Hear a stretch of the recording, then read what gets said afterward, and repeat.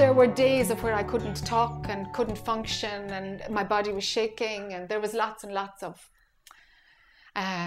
full-on experiences in order for the software to be dissolved.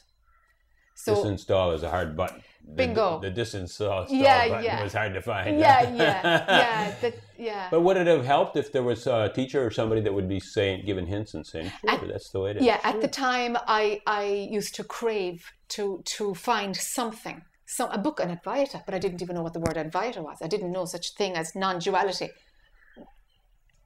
was a phrase. Do you know? Yeah. I had no words at all. Nothing. And just a sense of maybe the capacity, which is called mind, can understand this at some point, but I doubt it. And that's as much as I could do. I didn't know, is it understandable? But actually it's not understandable. In theory it's understandable, but it's not. In truth it's not. How can you tell mind, actually you don't exist? Mind says, yeah, fine. Do you know? So when then I came here and I heard teachers talking and thought, there's another person who's functioning in a physical body, and no, they're not a person, and no, it's clear to them. I didn't go nuts after all. I didn't just lose my marbles, you know. There's something else was going on. So to read Ramana and read all this stuff was like, oh my God, now a functioning can happen in this world.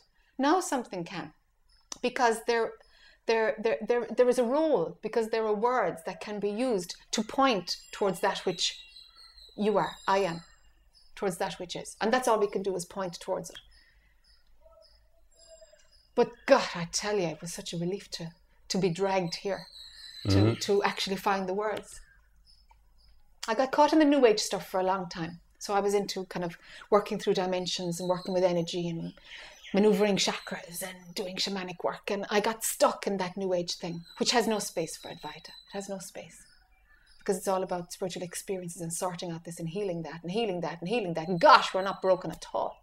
We were never broken. And I knew that. And I was sitting over somebody's energy field, maneuvering chakras, you know, getting everything working and thinking,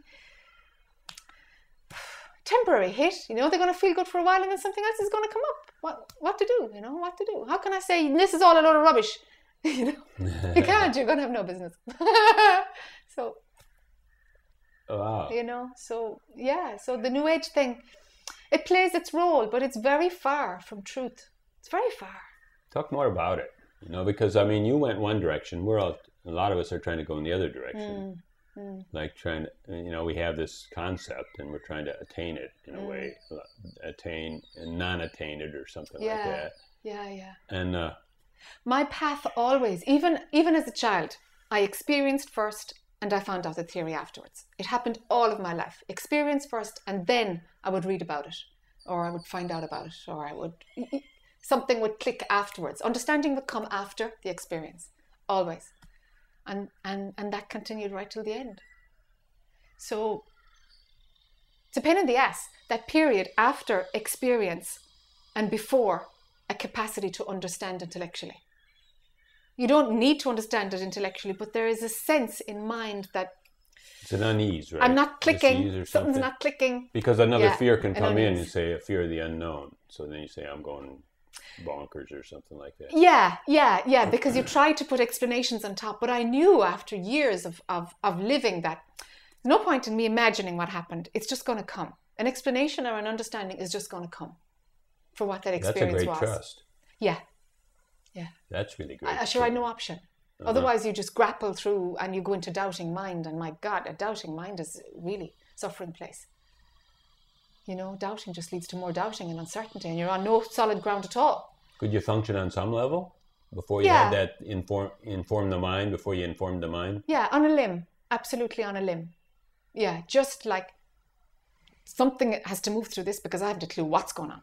There were a lot of those spaces of maybe Were you 4 months, was 6 that months. when you were doing those working shamanic and different kind of energy work and so on? Yeah, there was a sense with the shamanic stuff. There was, I have to do this. I know it's harsh on my body. It's really rough. Like you're taking ayahuasca and you're vomiting for 4 hours solid. It's kind of rough on the body. And you know, bless my husband at the time would say, "Why are you doing this to yourself? Just why are you doing this to yourself?" And I'm like, "There's no logical reason. I have no reason to do it. I don't want to do it." But the I that doesn't want to do it, something else is doing it. So there was always that sense of there's something else moving it. And the I is now not powerful enough to stop it. So then what do? You live on the limb and you just think, this thing better know something more than I do.